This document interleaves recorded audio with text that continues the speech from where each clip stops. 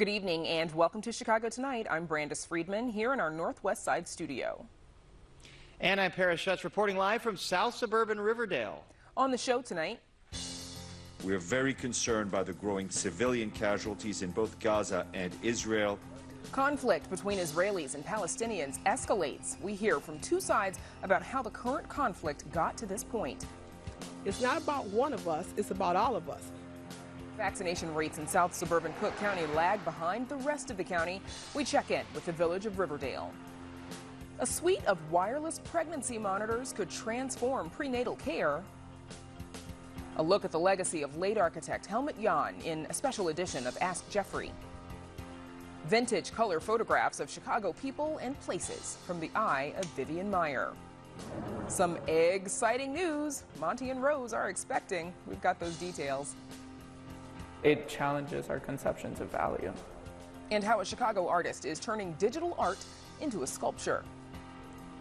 And Brandis, as we mentioned earlier, I'm in South Suburban Riverdale tonight, not to be confused with Riverdale, the community area on the south side of Chicago. That's just over the Calumet River from here, so we're south of that. This community is near dead last in terms of COVID vaccination rates in the county and in the state. We'll have more on exactly why that is and what local officials plan to do about it. But first, we toss it back to you. Paris, thank you. And now to some of today's top stories. Rules around mask wearing could be getting looser. City and state officials say they will review current orders requiring masks indoors now that the Centers for Disease Control and Prevention says that those who are fully vaccinated can stop wearing masks outdoors in crowds and in most indoor settings 2 weeks after their second shot or their first shot for the single doses. And more people will be allowed in businesses, restaurants, offices, and other gathering spots starting tomorrow as the state officially enters its bridge phase, the last step before phase 5, which is a full reopening. This will increase for many of them to 60% for this next phase, but also weddings will increase in the number of people, much more than from 50 to 60%, other kinds of outdoor gatherings and so on. And then we'll, be moving relatively shortly, 28 days, to phase 5. The city of Chicago is joining the state in this bridge phase and is announcing a full expansion of the vaccine exemption. This means businesses will not have to count vaccinated people toward capacity limits as long as they verified that the patrons are vaccinated. Governor J.B. Pritzker says the state will continue to monitor hospital admissions for COVID-19, as well as the death rate and ICU bed availability over the next 28 days. Barring any significant reversals in those rates, the state will move to phase 5 on June 11th. And there's more of this story on our website. Meanwhile, Illinois public health officials report another 1,900 cases of the coronavirus today and 35 additional deaths.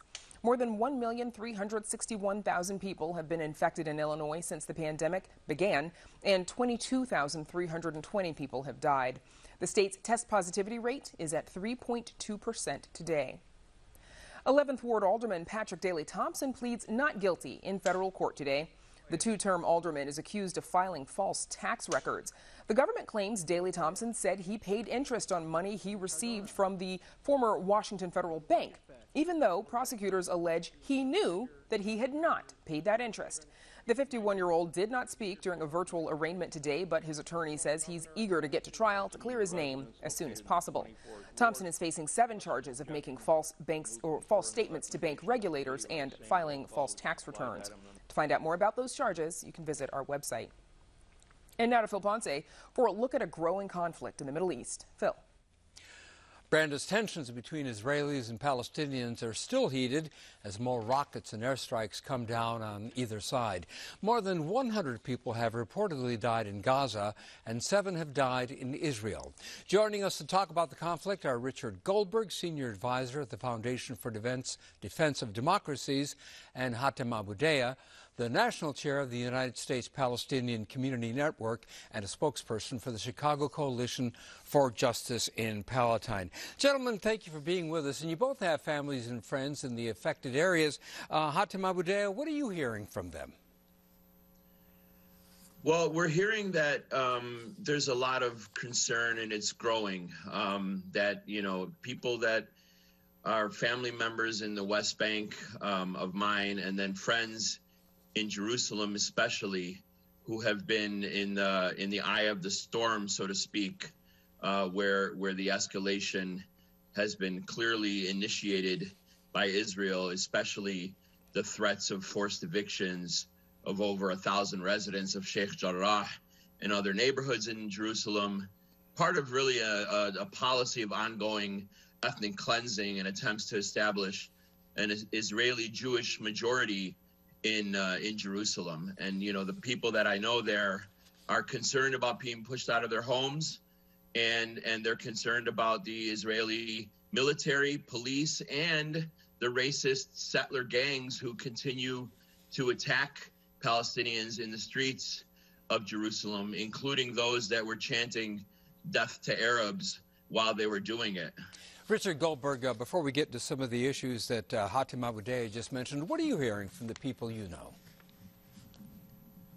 Yeah, my social media feed is filled with friends and family showing pictures of them and their loved ones at 2, 3 a.m. in the morning as the rockets are raining down throughout Israel, huddled up with their children crying in their bomb shelters, and really asking, if this was Chicago and we were under attack from a terrorist organization's raining rockets down on Chicago, what would we ask President Biden to do in response?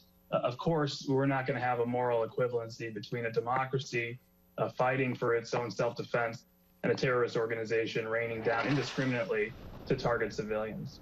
Richard Goldberg, we just heard Hatem Abudea say that the precipitating event were the evictions.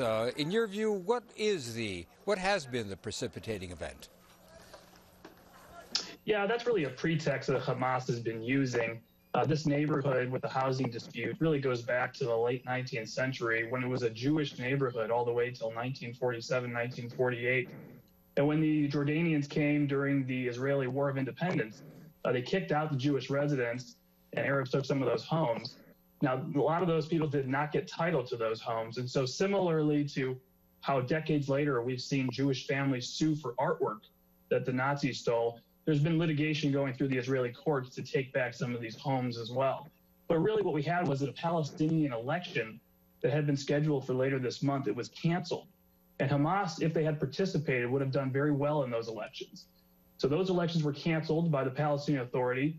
The president of the Palestinian Authority is completing his 16th year of a 4-year term, not exactly a flourishing democracy in the Palestinian territories. But Hamas, the terrorist organization, said, you know what? This is a new opportunity. It's a new president of the United States. The Abraham Accords, the Arab-Israeli normalizations that have been taking place leave us sort of behind. We want to reassert ourselves and show some power. And so they instigated some violence and now are obviously raining down rockets across Israel. Hatem Abudea, how about it? Is it more, does it go beyond the evictions? Is it more nuanced, as we just heard Mr. Goldberg say? Yeah, it's absolutely more nuanced. This is not a legal dispute. It's just really another example of white settler colonialism and ethnic cleansing. Even Beit Salem, the Israeli Human Rights Organization, the International Human Rights Organization, Human Rights Watch, are calling this land grab an example of why Israel is an apartheid state. 25 House Democrats have signed a letter co-sponsored by Illinois Representative Marie Newman and Wisconsin Representative Mark Pocan asking the Secretary of State to condemn the evictions. And it's really ridiculous when apologists for Israel, like Rich Goldberg, talk about how the Israelis are responding in self-defense. You can't be responding in self-defense if you are the aggressor. If you have the strongest military in the region, the most well-equipped, the most technologically advanced, and you're attacking essentially a civilian population, those racist white supremacist gangs of settlers who were attacking the Palestinians and chanting death to Arabs, they're emboldened by a government of Netanyahu that is also white supremacist. It reminds me a lot, Phil, of our own situation in the United States, where white supremacists were attacking black people, immigrants, other people of color, and they were emboldened by Trump because Trump is a white supremacist as well. And so when Israel is initiating, you've made some important points, Richard Hatem Abudea. Richard Goldberg, your response to the assertion that this is comparable to white supremacy in this country? Well, it's a pretty disgusting attack, quite frankly. It borders anti-Semitism, to be frank. But listen, Hamas is a foreign terrorist organization. It's been designated by that by both Democratic and Republican presidents of the United States. They are responsible for killing American citizens, not just Israelis, over many years. Palestinian Islamic Jihad, another terrorist organization, is coordinating with Hamas in these attacks. We know that it's controlled, taking orders from Tehran. Iran, the leading state sponsor of terrorism in the world, supports these terrorist groups. And Israel is a democracy, rated free by Freedom House. It's really, with a functioning judiciary, a flourishing democracy. And so, we don't need to sit here and listen to propaganda that tries to equate a terrorist organization with a flourishing democracy that is one of the closest allies of the United States. We know the truth, and tonight we pray for those who are in harm's way. We hope the violence stops. We hope Hamas stops the rocket attacks, and very quickly we restore peace. Phil, the truth is that it's not just Hamas that's responding. This is the entire resistance movement in Palestine, including all of the political forces, are resisting Israel's violence against the Palestinian people in unity, together, fighting for our self-defense and the defense of the people that Israel has been attacking mercilessly, really, for not just weeks or months, but decades.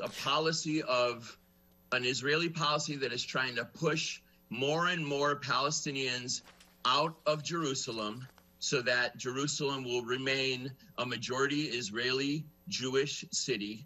That's why we call Israel an apartheid state. That's why Israel actually is now being isolated across the world. It is a pariah state, even in the United States. The Democratic Party, the base of the Democratic Party and its legislators are starting to realize what Israel represents, a white settler colonialist state. Excuse me for interrupting. We're almost out of time, and I'd like to give Richard Goldberg a chance to respond. Where do we go from here, Richard Goldberg? Yeah, listen, I think that Hamas has already accomplished what it set out to accomplish, which was to put itself back on the radar, to be part of the discussion in the Middle East going forward. The Biden administration's in Vienna right now in indirect talks with the Iranians regarding potentially going back to the nuclear deal. There's a possibility of more normalization between additional Arab states and Israel. So they wanted to assert themselves with the cancellation of the Palestinian elections. They've done that. The Israelis have some strategic objectives that they're pursuing right now to take out the command and control of the Hamas terrorist leaders, their operational capabilities and their intelligence capabilities. Once the Israelis feel that they've done that, then I think we will quickly see a de-escalation. And gentlemen, so much more to talk about. Unfortunately, that's all the time we have. My thanks to Hatem Abudea and Richard Goldberg. Gentlemen, thank you. Thank you. And now, Brandis, we go back to you. Phil, thank you. All signs point to a growing recovery from COVID as Illinois is set to enter its bridge phase tomorrow, and the CDC issues new guidance about mask wearing outside. But some communities are lagging way behind in vaccination rates, and many are clustered on the south and southwest sides of the city. Riverdale is a village just south of the border of Chicago, home to a majority African-American population. And Riverdale has among the lowest vaccination rates in the entire county. As part of our Chicago Tonight in Your Neighborhood series, Paris Schutz and producer Marissa Nelson spent the day there to figure out why and what local leaders say they plan to do about it. Paris joins us now from the Riverdale Park District. Paris. Yeah, Brandis, consider Illinois' vaccination rate right now, 36% fully vaccinated. The rate here in South Suburban Riverdale is at 14% and only 20% receiving their first shot. So those rates are lagging way behind Now, Riverdale suffers from a high rate of poverty and disinvestment. It's a town of around 13,000 residents, 26% of which live below the poverty level. So that presents a host of challenges when dealing with COVID. For starters, many people don't have cars, so getting around here or the other south suburbs around here, you have to hop on Pace. It might not be as easy as being in the city and hopping on the CTA. Also, people don't have access to health care or primary care physicians, and that leads to confusion when asking questions about COVID and vaccination and whether the vaccines are safe. If you don't have that primary care physician that you trust to answer those questions. And so that's where Cook County health officials come in, doing pop-up events around the south suburbs, trying to overcome those barriers. They don't have access to public transportation. As we understand, in some of those communities, not a lot of people drive, for example. So those are certainly barriers. Also, there's certainly a certain level of hesitancy in those communities. Mainly communities of color, African American communities that have not had easy or ready access to health care. And in Riverdale, we didn't really find any permanent vaccination sites, and so agencies like the Park District here have had to step up as well, doing pop-up sites. They did one in April, hosting vaccine clinics for residents. They're planning to do another one this week at various sites throughout the community. For the most part, most people want to have it at a smaller location, not just a mass vaccination site.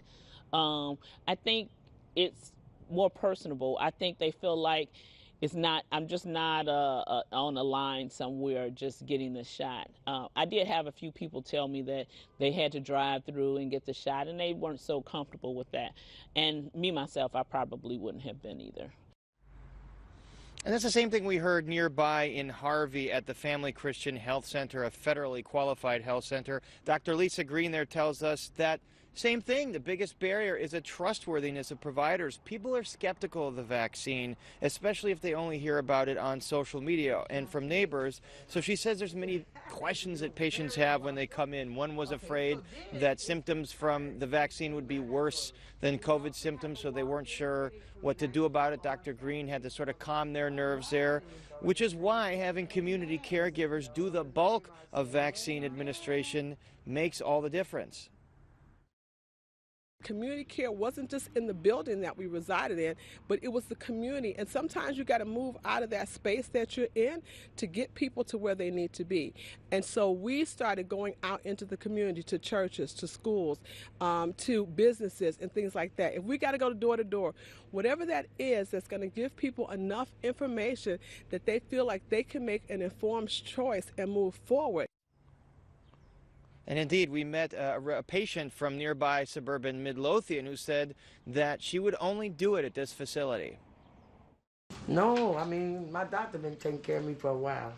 And so I've been coming here for like maybe about 10, 14 years. In Riverdale and some of the surrounding communities, South Holland, Dixmoor, Harvey, they do suffer from higher rates of violence. And so a big concern over the last year is police departments keeping their members safe. Some of these police departments say they're understaffed. So what happens in the case of an outbreak, a COVID outbreak among the police force? The chiefs from South Holland and the chiefs from Dalton, we had a meeting when this all started. If one of our departments got taken out completely, which is very easy to happen when you have somebody who has it and gives it to everybody else, that we would fill in and help with the other agencies. And then we also contacted the state and county as another backup. But luckily, none of our towns needed to actually take over another person's town. And we mentioned the struggles the community faces, COVID or otherwise. Resident John Tay Spencer founded a nonprofit here for kids called Communities Creating Change. It aims to get them into after-school activities like arts and crafts, organic cooking, many other creative things to help them deal with the trauma that many of them face.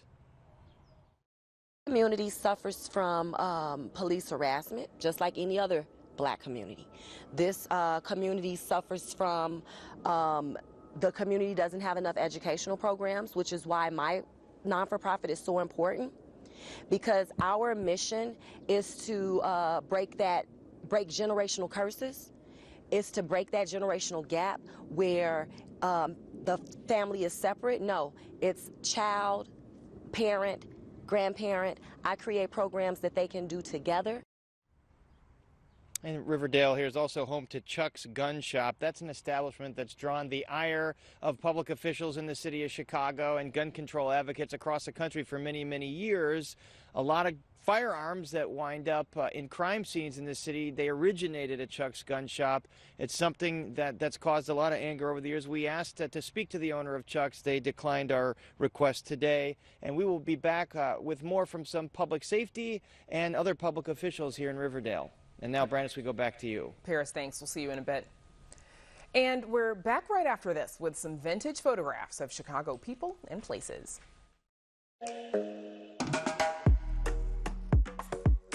It really is about community where we all come together. Chicago needs to make space for everyone.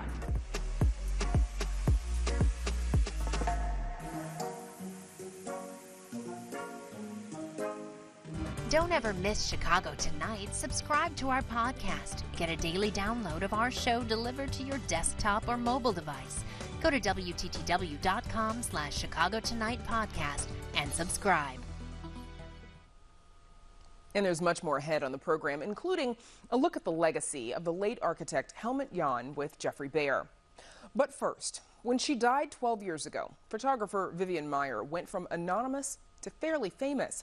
She's had books on her work published, an Oscar-nominated documentary, and photo exhibits all over the world. Now, the one-time North Shore nanny is receiving more posthumous praise. This time, it's for a show of her mostly unseen color photographs of people and places. Chicago Tonight's Mark Vitale has that story.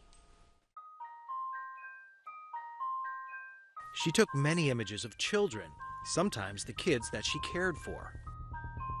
And she had a sensitive eye for Chicago buildings and infrastructure. There are scenes of the Loop in 1970 and the rubble from the demolition of the Chicago Stock Exchange. When she was alive, Vivian Maier was unknown to curators and historians. Now she's getting the second show of her work at the Chicago History Museum. And it's all in vivid color. We look across the spectrum of activity in Chicago and look for ways to reveal something about Chicago, Chicago-ness, the people who are here, what are they doing, how are they shaping how we think about the place we live in. Creativity comes out in a lot of these sort of questions as we're asking ourselves, what are people doing and how are they sort of reflecting the city in that. So to look at this work, I think, is to reveal something not only about her, this amazing artist, and the quality of the work that she generated, but something about us as well. If you're familiar with Vivian Maier's work, you know about her self-portraits. She often found inventive ways to document her presence in the photographs. Most of these color works are focused in and around Chicago. One of the things I really like about looking at her work is that sometimes it's not evident. You don't immediately see it as a Chicago work, and yet a little bit of time you sort of capture a sense that this reflection is of that building, and you can sort of ground this scene she's photographing in context, in a place in Chicago. So place is really clearly important to her. The exhibition includes a selection of Super 8 movies that she shot, including more on the demolition of Adler & Sullivan's Stock Exchange building. The works came from a donation to the Chicago History Museum by a local art collector who wants the pictures to be accessible. She's able to walk that fine line between being sort of voyeuristic and dispassionate and being so empathetic that she sort of can figure out how to sort of live within that small, intimate world that that person is in at that moment, and yet continue to keep her art-making self on task, which is to capture this picture at the right time, with the right light levels, with the right framing, time and again. I think that that's one of the ways that Vivian and her history can inspire us, right? I mean, here is this amazing artist who never had the sort of critic's eye, never had any popular success, you know, in our culture, and yet was creating these fantastic works. And it gives me hope, right, that our world is more full of creativity and great art making, and, you know, maybe even something that comes to genius that we have time to elevate and recognize and give attention to. For Chicago Tonight, this is Mark Vitale. And if you're new to the Vivian Myers story, visit us online to see Jay Shefsky's original report on the discovery of her work. It's an epic story with more great photographs of Chicago people and places. The show of Vivian Myers' color photos just opened for a long run at the Chicago History Museum. Still to come on Chicago Tonight, housing in the southern suburbs. What could happen when the eviction moratorium eventually ends? We talk with a Cook County commissioner about that and more. Pregnancy monitors are a cumbersome mass of wires that can be a burden and require adjustment. A team from Northwestern aims to change that. Our favorite piping plovers, Monty and Rose, are having quite the experience at Montrose Beach. We share some good news. Jeffrey Baer on the monumental impact of the late architect Helmut Jahn in tonight's all-new Ask Jeffrey, and exploring the future of digital art and NFTs in a new immersive installation. We have the details. But first, some more of today's top stories. Chicago Public Schools could have a new leader in place by the end of July, according to a timeline the city and the district laid out today. Mayor Lori Lightfoot and the Chicago Board of Education say the process to replace outgoing CEO Janice Jackson will be the most inclusive in recent history. The district plans to hear feedback from 30 focus groups. A search firm has already been hired to source potential applicants from across the country. Then a selection committee that includes district leaders as well as teachers and parents will interview semifinalists. The mayor and board president will make the final recommendation to be approved by the Board of Education. Jackson's contract ends at the end of June, and an interim CEO will be appointed to serve before the next CEO's start date. And Board of Education President Miguel Del Valle will discuss the process more on Saturday's Chicago Tonight Latino Voices. Be sure to tune in for that at 6 p.m. Gospel great Purvis Staples, known as a member of the legendary family act, the Staples Singers, has died. Purvis's tenor voice complemented his father's and sister's voices as the group gained fame in the 60s, singing music that urged change on a variety of social and religious issues. Many will recall that first #1 hit, I'll Take You There. The 85-year-old died at his family home in Dalton. The Rock and Roll Hall of Fame inductee is survived by his children and grandchildren, and Sister Mavis, the only surviving member of the Staples Singers. And legendary Chicago political reporter Dick Kay has also died. The 84-year-old died at his home in St. Charles after suffering a brain hemorrhage last weekend. For 38 years, Kay worked for WMAQ Channel 5, covering countless politicians and court trials. He was also known as a tireless union advocate and leader. And now we check back in with Paris Schutz, who spent the day reporting in South Suburban Riverdale as a part of our Chicago Tonight in Your Neighborhood series. Paris. Yeah, Brandis, we're here with Riverdale Fire Department Chief Mick Smith. Chief Smith, thanks for joining us out here in the park tonight.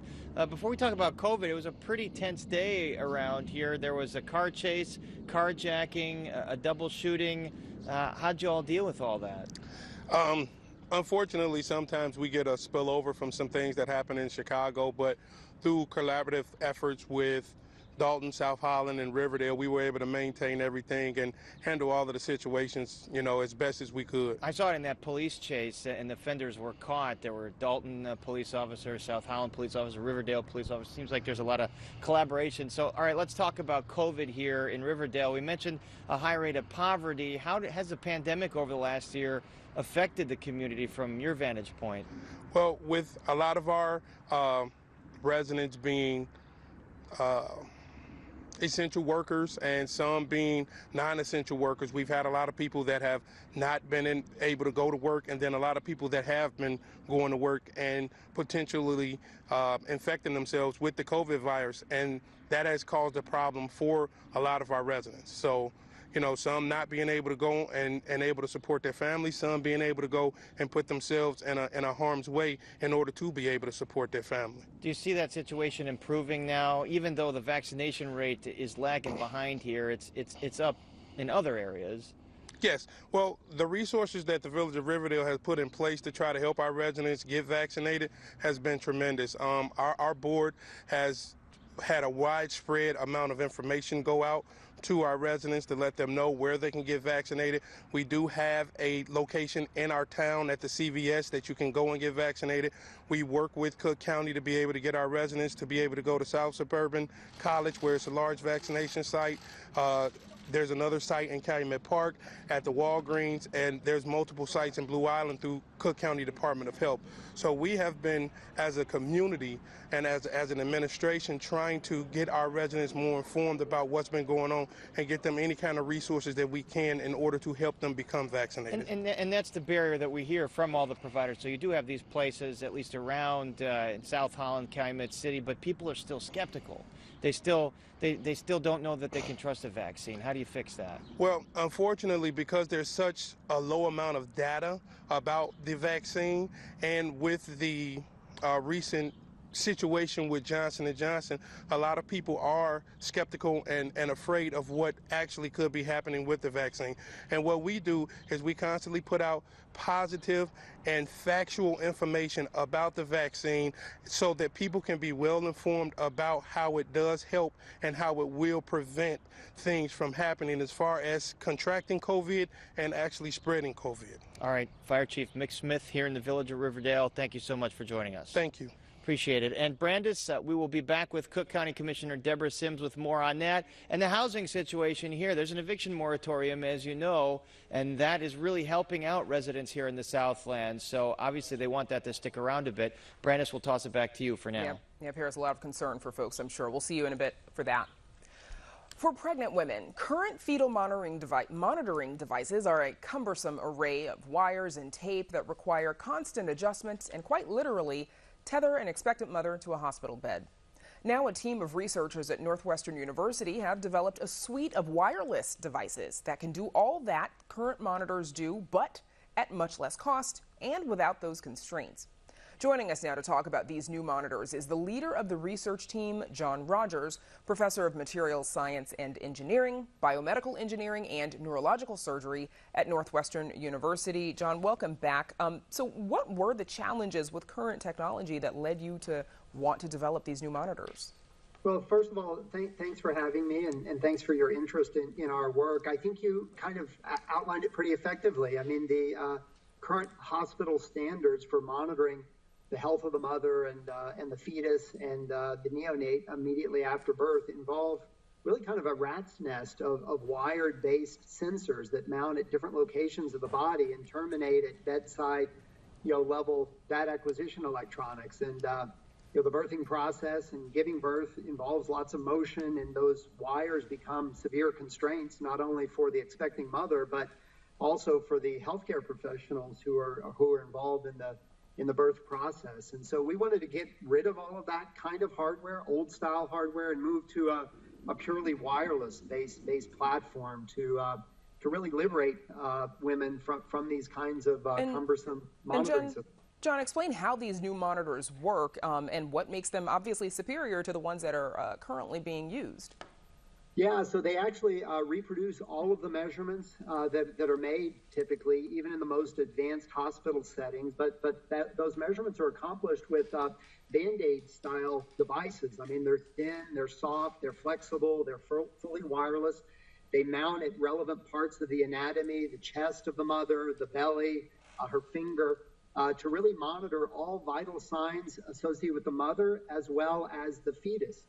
And they're all operating in a time-synchronized fashion, streaming data to just a conventional smartphone, thereby reducing the costs as well.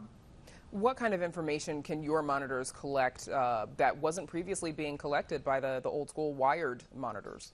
Well, we're doing everything that's been done in the past with these kind of old-style devices. So we're capturing uterine contractions, we're doing fetal blood oxygenation, we're doing temperature, heart rate, respiration rate of the mother, but we're also capturing continuous blood pressure.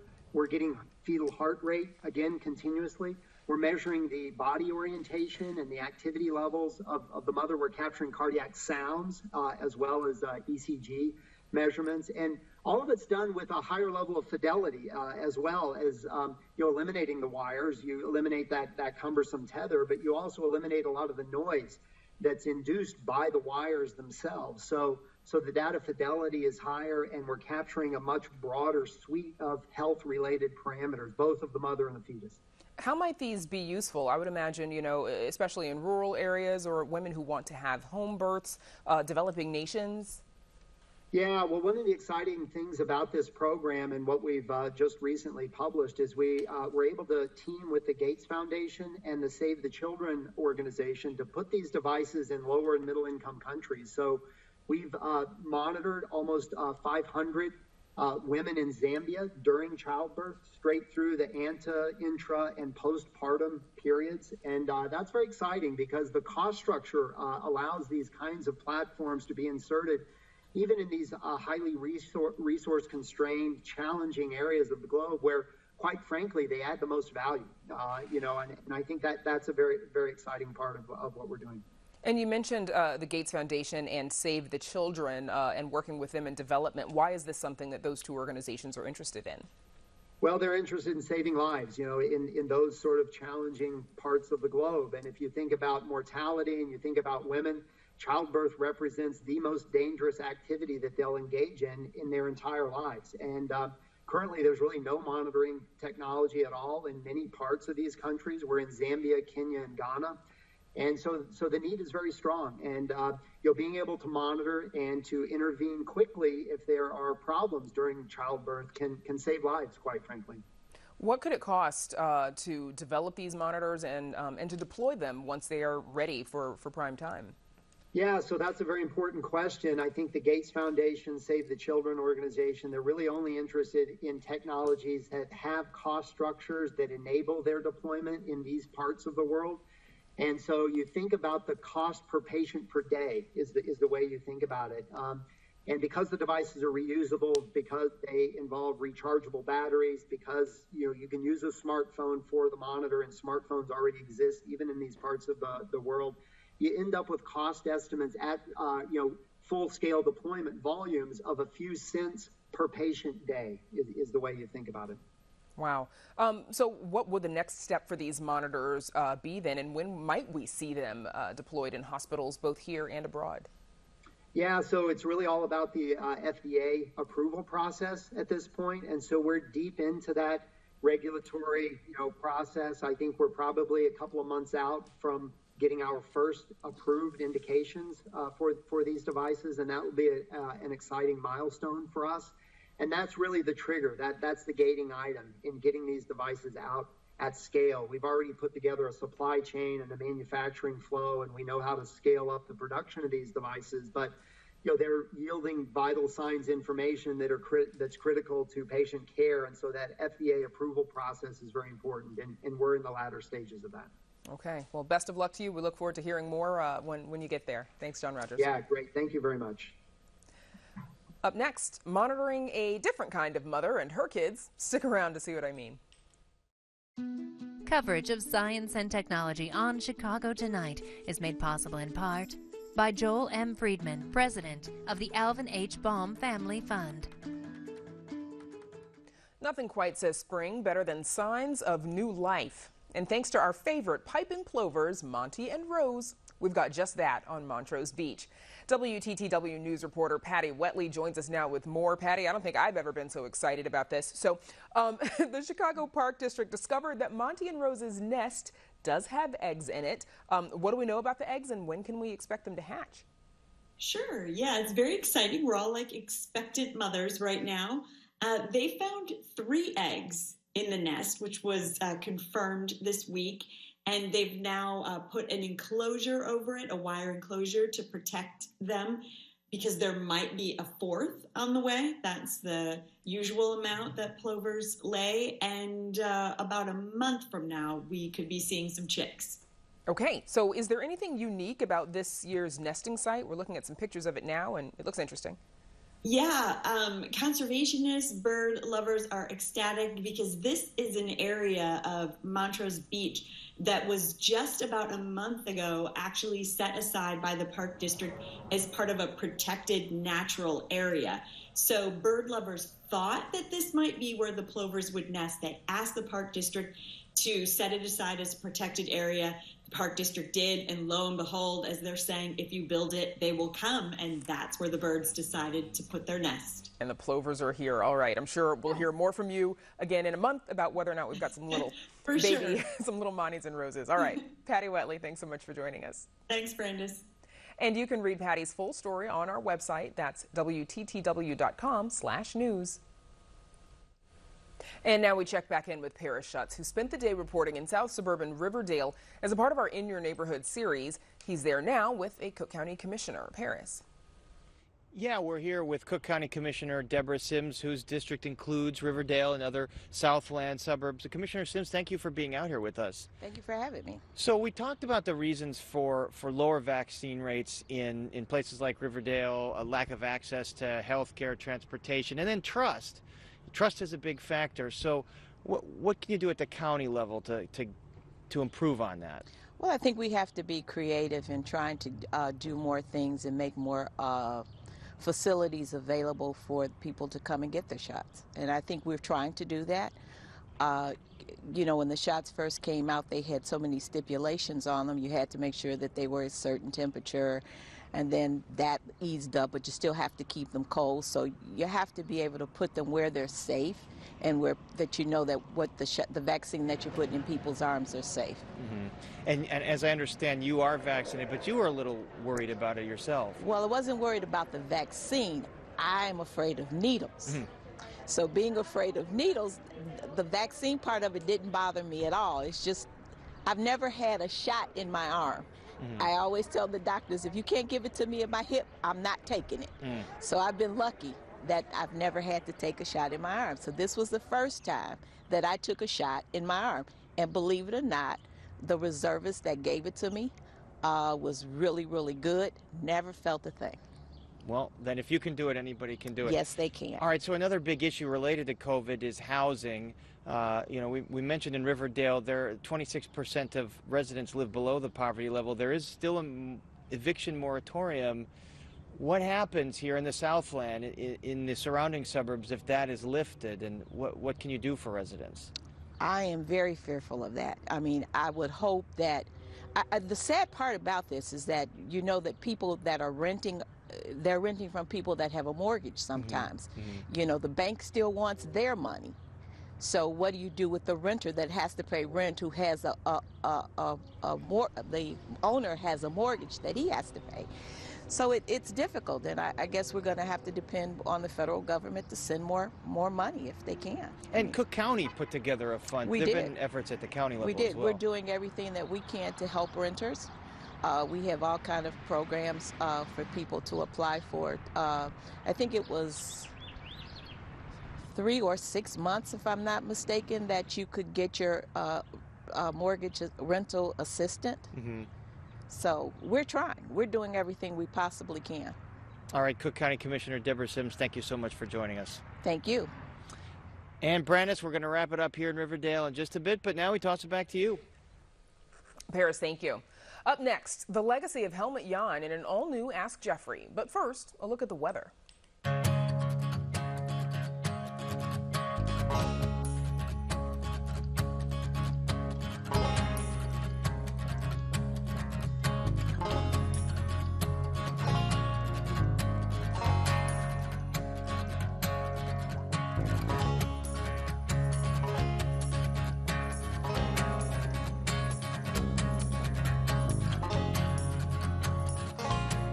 Chicago Tonight is made possible in part through the generous support of the Julius Frankel Foundation.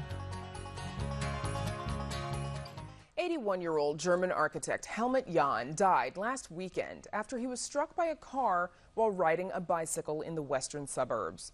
Jahn is known for designing groundbreaking buildings all over the world, and many right here in his adopted city of Chicago. Jeffrey Bayer joins us now with a look at Jahn's work and legacy in a special edition of Ask Jeffrey. And Jeffrey, you know, obviously a very tragic loss for the architecture community. Oh, it was so sad and so shocking that it happened so quickly. So, yeah, absolutely. The question is, and this comes from Chicago Tonight staff, Helmut Jahn is best known in Chicago for designing the Thompson Center in the Loop, but there's a lot more to his story, isn't there? Jeffrey? Certainly there is. As you said, the Thompson Center has, been controversial since the day it opened, and now more than ever with the battle to sell it or save it. But I wonder if people realize they know his buildings all over the city and suburbs. Jahn's United Terminal at O'Hare was inspired by the design of grand old Chicago railway terminals that let light in through the ceiling from above. He also designed the jazzy subterranean passageway there at O'Hare that takes you to a satellite terminal. And he even designed the O'Hare L terminal using curves and color to bring drama to an otherwise drab underground space. Then there's his annex to the Chicago Board of Trade, built directly behind the famous Art Deco tower that looms over Chicago's financial district. It's basically a shorter glass version of the older tower, complete with the pyramid-shaped roof and ornament on the top, echoing the original.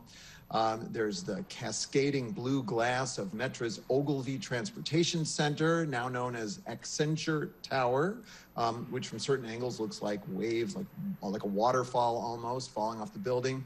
And Jahn even designed suburban buildings like the N-shaped tower that screams Naperville to motorists on I-88. Okay, so there is a theme of buildings that, sort of break the mold of the more restrained modern architecture. And Jahn himself was a person with a certain panache, Jeffrey.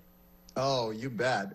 When he came to prominence in the 70s and 80s, Jahn's outsized personality and lifestyle drew as much attention as his buildings. He even made the cover of GQ magazine in 1985. When the magazine came out, Jahn threw a copy of it on the desk of one of his staff architects, who was also pictured anonymously in the fashion spread, and said, "If you're important, they print your name in the magazine." Some critics derisively nicknamed him Flash Gordon, meaning that he was like a flash in the pan that wouldn't last. But he embraced that and used the name on a string of racing sailboats that he owned. Jahn's bravado was also part of his success, according to IIT School of Architecture Dean Reed Kroloff. Here's a bit of what Reed told us. He was part of a group of people, architect that became prominent in the latter part of the 20th century, where we invented the term star architect, where like a star chef or someone else, the personality became very much a part of the entire package of architecture that was being created. And Helmut certainly understood that. He certainly understood how to incorporate the media into his campaign for making buildings. Now, Jeffrey, Jahn was German, but, Chicago became his hometown. Well, that's right. He moved here in the mid-1960s to study under the renowned German-born architect Ludwig Mies van der Rohe at IIT. And the imprint of Mies and those other modernists with their restrained less is more philosophy is obvious in what Jahn considered his first building, and many people don't know this, the McCormick Place Convention Center on the lakefront, which he helped to design under architect Gene Summers in the late 1960s after he joined the firm of C.F. Murphy. Jahn later took over that firm, and he began pushing back against the strict right angles and dark colors of modernist architecture, even at IIT itself, where he designed this shiny, curvy dormitory. Some of Jahn's favorite projects outside the U.S., and he's famous all over the world, included the Messeturm Tower in Frankfurt, one of the tallest buildings in Europe in the 1990s. There's also his sprawling airport in Bangkok, Thailand, one of several airports Jahn worked on, and especially the Sony Center in Berlin from the year 2000, which might remind viewers of the Thompson Center with its soaring atrium and spaceship-like exterior. Jahn considered this complex of 8 buildings one of his finest works. And the Thompson Center, always remained one of his favorites as well. But of course, it was back in the news recently as the state announced that it has put the property up for sale. That's right. After many years of speculation about this, the cash-strapped state of Illinois finally announced that it does intend to sell the building. Many people over the years have criticized its shape and its colors, which are shocking contrast with the surrounding buildings, and state workers have complained about heating and cooling malfunctions as well as noise from the huge atrium. But the building's defenders say most of those problems could have been avoided if the state had used better construction materials and had kept up with the maintenance instead of just neglecting it for years and years. Here's Jahn himself responding to some of that criticism in a Chicago Tonight interview. This was from 2003. Well, there are always the people who lead, and there are always the people who follow. You know? And I think if our world wouldn't reach for new ways how to do things, not only just to build, but how to live and how to move and how we get from place A to place B, then we all still would be living in caves. That's classic Helmut Jahn. The proposed sale has ignited a fierce preservation battle. Preservation groups argue that the building is a monumental achievement, creating a much-needed, vast, enclosed public space for everyone to enjoy. And of course, we'll be watching more of that as that sale or the preservation battle proceeds. For now, Jeffrey Baer, thank you so much for joining us. My pleasure. And you can visit our website for more on the legacy of Helmut Jahn, including a Chicago Tonight segment from the opening ceremony of the Thompson Center in 1985. While you're there, don't forget to submit your own question to Jeffrey Baer. That's at WTTW.com/AskJeffrey. As the development of NFTs, or non-fungible tokens, gives artists more autonomy over their artwork and how it's shared in a digital capacity, a new exhibit is showcasing how this type of digital art can take over physical spaces. Arts correspondent Angel Ito recently shared details about this new concept and what it could mean for the future of art as we know it. Here's another look. Imagine an infinity room filled with mirrors, and at the center sits a monitor displaying digital art that projects moving images across the room. You have just entered the quantum mirror. Those digitized moving images are known as NFTs, or non-fungible tokens. Now, traditionally, artists have had trouble monitoring the use of their work online, but NFTs allow them to create a digital tracker, if you will, that accompanies their work wherever it's sent. I get to choose how ownership is transferred, whether it's a partial transfer of ownership, whether it's an ownership with royalty rights, whether it's an addition. The artist has a lot of consent and a lot of power in this transaction, which is why it's so groundbreaking. Quantum Mirror is on display at the Art Space 8 Gallery and works as a metaphor for how one's life can be entangled with technology. Now, because the mirrors allow this NFT to fully encompass a physical space, that makes Quantum Mirror the first ever NFT sculpture. A sculpture is any piece of three-dimensional artwork, right? And so these mirrors create a three-dimensional world that exists around these NFTs, and the NFTs are the core of it, that are then projected and reflected into infinity. This piece is exactly the same as what's happening inside of Quantum Mirror, but this really exists here just to illustrate the difference between what an NFT is and what a physical object is, and to kind of prompt that conversation. Just like NFTs encourage artists to have agency over their work, the Quantum Mirror encourages viewers to have agency over themselves and recognize how outside influences can inhibit that. The animations in Quantum Mirror are essentially infinite repetitions of bodies.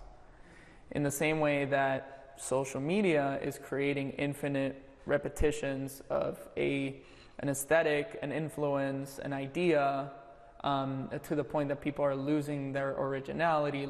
We need to be aware of the fact that that is happening to our consciousness, because when we're not aware of that, then our code is essentially cracked. We become entrenched and influenced in a way by social media, by the screens, that it changes our view of the world outside of us so much that we're not even able to tell right from wrong anymore. For Chicago Tonight, I'm Angel Ito. And the Quantum Mirror exhibit at Art Space 8 is open Monday through Saturday until the end of this month. You can visit our website for more information. And Paris joins us again live from suburban Riverdale, where he spent the day reporting as part of our In Your Neighborhood series. Paris, I hear the train that always manages to find you. We know that in the effort to get those vaccine rates up there in Riverdale, I understand there are going to be some events happening in the area. Tell us about those. Yeah, there's an event at Calumet Park this weekend. There's a CVS around here. There's a site in Matson nearby, and the Park District here in Riverdale is helping coordinate with residents, getting residents to one of those places to get their first or second shot. So that's key here, and as we heard over and over, we hear this everywhere. The real key to get through that hesitancy barrier is to have a trusted doctor. Ideally, if you have a primary care physician, they're the ones that you want to listen to when you have all these questions about the vaccine, and that's what's sort of kept the vaccine rate low in certain communities, that many people don't have the primary care physician. So when it comes to health, who do you trust? Is it just social media, your neighbor, the media? So all those things are issues, and Brandis, now we'll toss it back to you. Yeah, a lot of work to still be done on that, Paris. A long way to go. That is our show for this Thursday night. Don't forget to stay connected with us by signing up for our daily briefing. And you can get Chicago Tonight streamed on Facebook, YouTube, and our website, WTTW.com/news. And you can also get the show via podcast and the PBS video app. And please join us tomorrow night for the Weekend Review. And now for all of us, I'm Paris Schutz. I'm Brandis Friedman. Thank you so much for watching. Stay healthy and safe, and have a good night.